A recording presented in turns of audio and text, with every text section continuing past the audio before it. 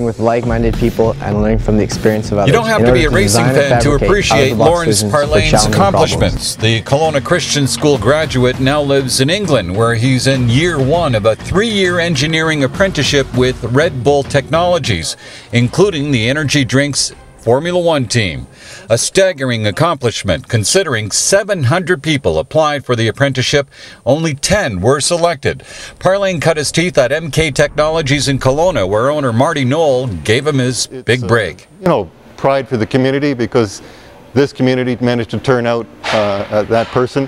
It's a wonderful thing when there's ability is there, but then to be able to discover it and use it and see it go forward, that's important too. And so I think it's great for Kelowna.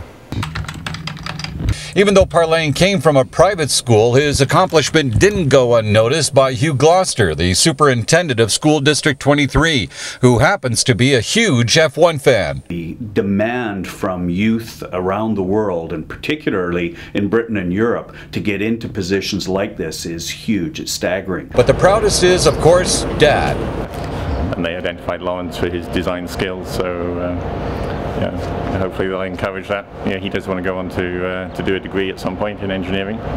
Laurence Parlane, a made in Kelowna success story. If his example shows you that you can do anything that you want, then you should use that as an inspiration. Kelly Hayes, Castanet Media.